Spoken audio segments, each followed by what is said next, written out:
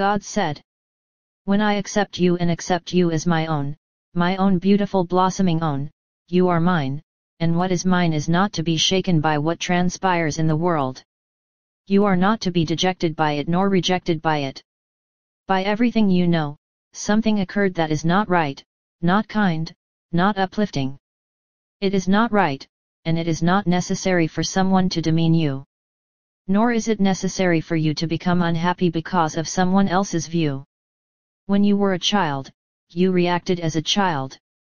When you were a child, there may have been someone who didn't want to play with you, and you were crushed. How could it be that someone didn't want to play with you? Here's what's beautiful, even in your sense of desolation, you knew that it was not right for you to be turned away.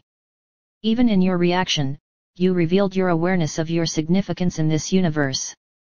Secure in my love, let not the little slings and arrows of the world pierce you. Let that kind of thing bounce off you. Someone else's peeve is theirs. It is not meant to become yours. You must not let it become yours. You know by now that I welcome all into the world. I more than welcome. I bring you here. I do not bring you here to be dismissed. Nor do I bring you here to have your heart worn down. Do not make another's lack of awareness and littleness become yours. Come from a higher place, beloveds. Any dishevelment is not for you to take to heart. It's okay if someone doesn't want to play with you. You have other things to do. You have other things to think about. Do not give a thought to what is, after all, only someone else's thoughts. Hurt feelings do not belong to you. You are not here to be sensitive about whatever is directed to you. If you are in the path of someone's disparagement, move out of the way. This is how you move up.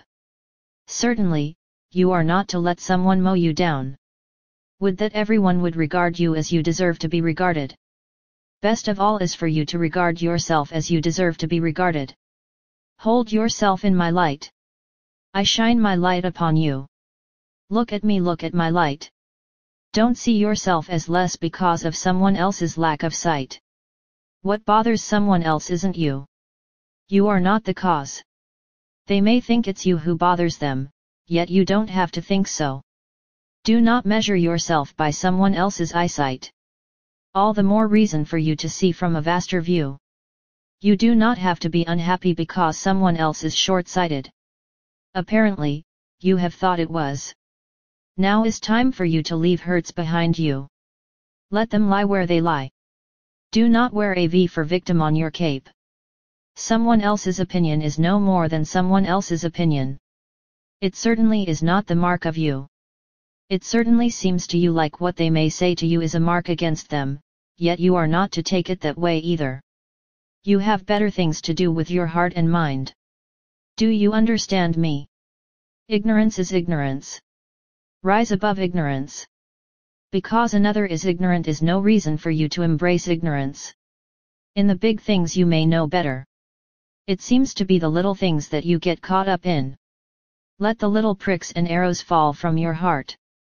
Take only greatness into your heart.